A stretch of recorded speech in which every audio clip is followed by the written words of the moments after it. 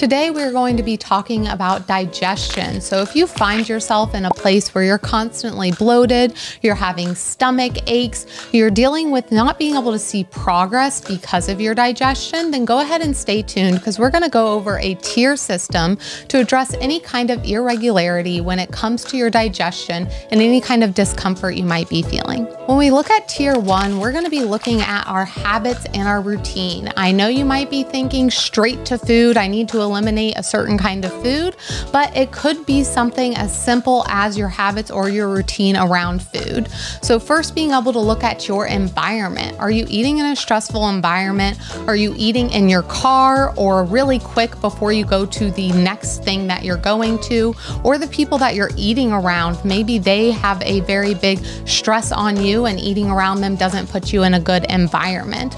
This can drastically affect how your food is digested. For the next one, your heart rate, getting your heart rate down, because when we look at eating, we want to make sure that we're in a rest and digest state. If our heart rate gets too high, we're going to be in that fight or flight mode. And so being able to get into a parasympathetic state, taking some deep breaths or taking some time for your heart rate to come down, whether it's you just finished a training session or maybe you just finished rushing around like a chicken with your head cut off and now you finally get to sit down to eat. Instead of immediately eating, being able to take some time, take some breaths, let that heart rate come down close to resting heart rate.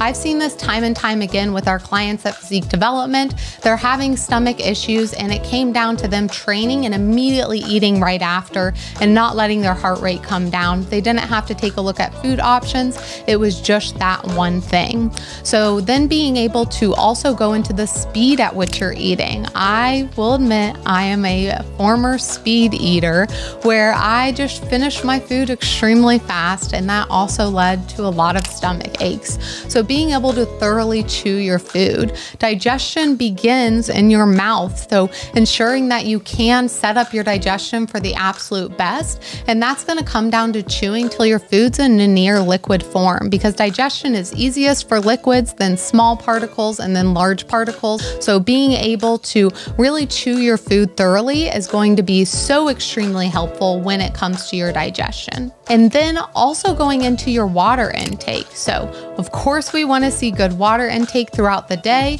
but what can cause some issues is drinking too much water directly before or during a meal, because all of that liquid can wash away some of the gastric juices and it can cause your digestion to not be as good while you're eating. So just sipping as needed throughout a meal, but not chugging down water during those times directly before or during a meal.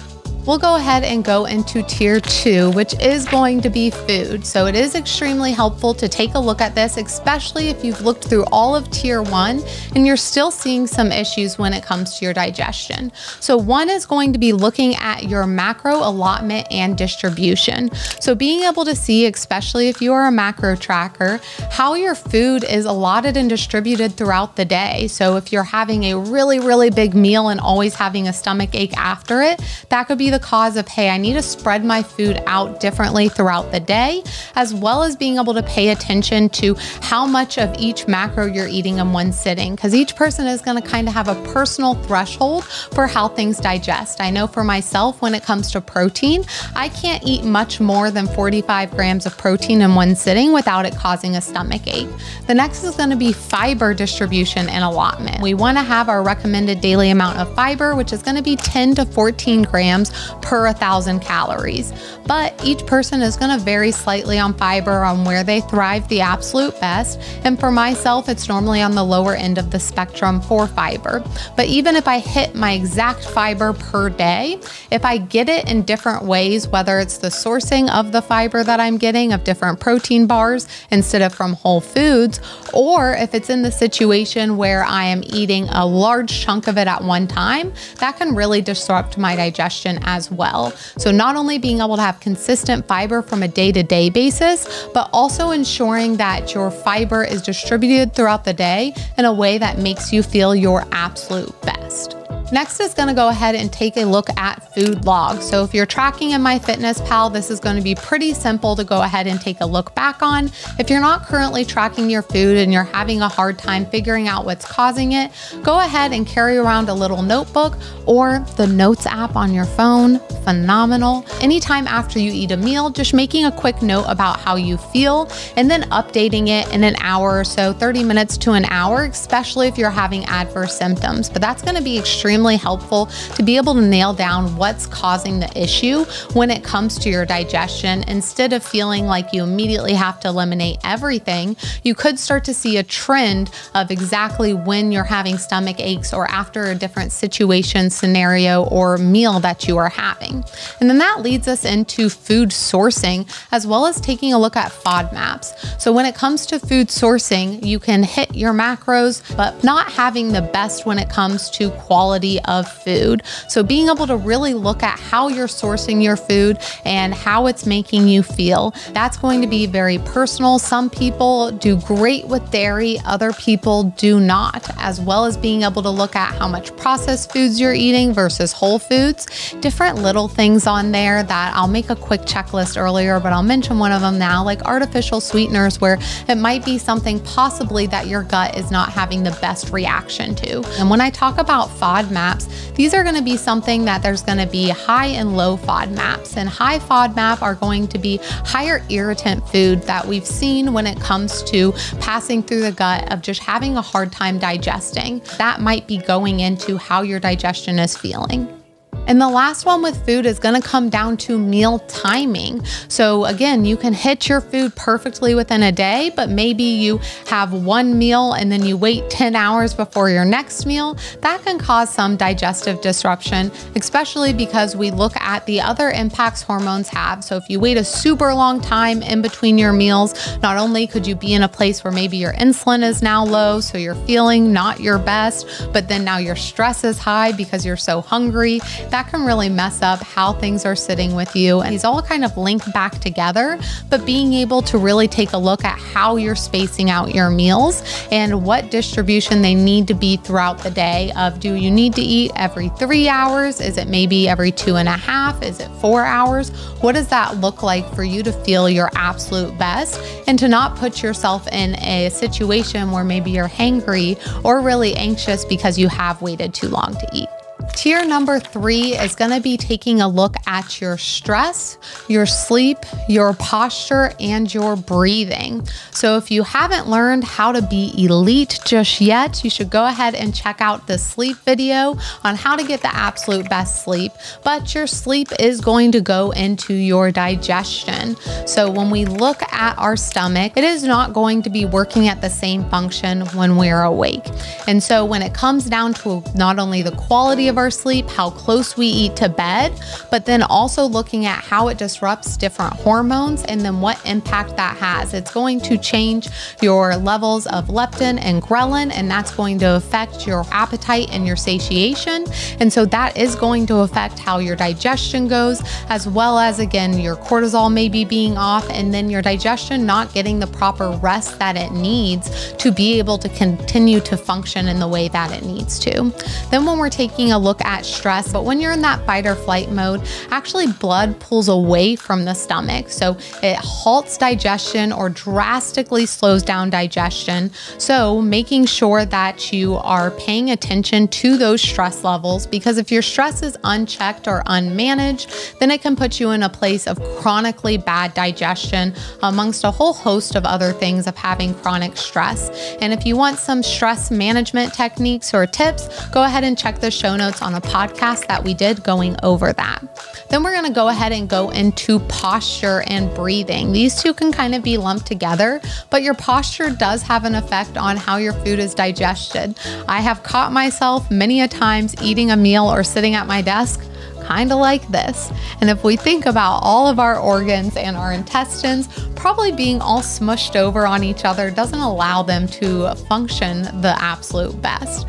But it can really affect your digestion as a whole, how your posture is. And then we go to that breathing. If you do not know how to breathe with your diaphragm, You could be putting yourself in a constantly stressed place because breathing with your diaphragm and breathing properly is going to put you in that rest and digest, but you might be a belly breather or a chest breather and have some issues when it comes to being able to breathe properly. So all four of these are extremely important and they can relate to one another and they affect so many other processes in the body, but they are extremely important to pay attention to when it comes to your digestion. So tier 4 is going to be if you've gone through everything in the first 3 tiers, you have truly implemented it and you're still having a lot of digestive discomfort. That could be something where it comes to your medication. So take a look at what your medication does, because there are medications that deplete certain vitamins or minerals, and that could be causing issues with your digestion.